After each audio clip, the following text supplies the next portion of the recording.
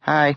Bang. You get to stay with me. One for the team. Well, actually, I had never seen a boxing match before. I knew what boxing was. Okay, well that's obviously. good. So you picked up that on that. helped. Yeah. But what are those two men doing to each other? But I think if we'd been there screaming and sacrificing goats and, you know, everybody had to call me daddy or whatever. I was. Well, there's like, oh, God. And eventually I said, "But Daddy, there aren't any more answers." and he had a nervous breakdown. Fancy Dancy. He was really great. Oh, yeah, it's just Fancy Dancy was there, and that was my favorite. Okay, next. There've been a... did you do any research or preparation for the show? No. Nope. Next. Nope. No. Nope.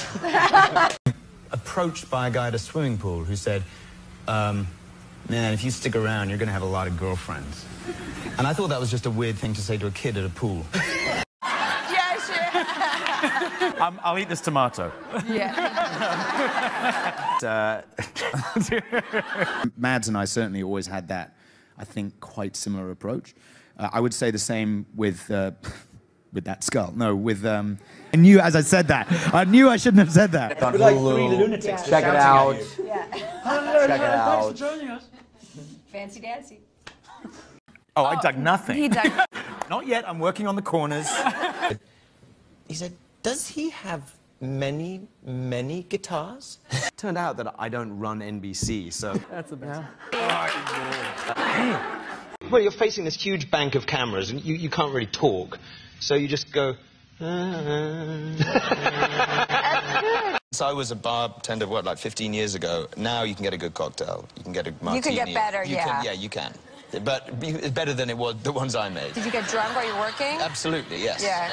With me, you don't want to like run in the opposite. No, it didn't make me... Oh, no, exactly. And I just had no other offers. Next. Smid. Oh my God, I just murdered 3 people on television. Yeah. Okay, yeah. You would get in trouble doing what kinds of things? Just boy things? At that age, I mean, it was just drinking and smoking. Exactly, now I get awarded for that stuff. Hugh Dancy!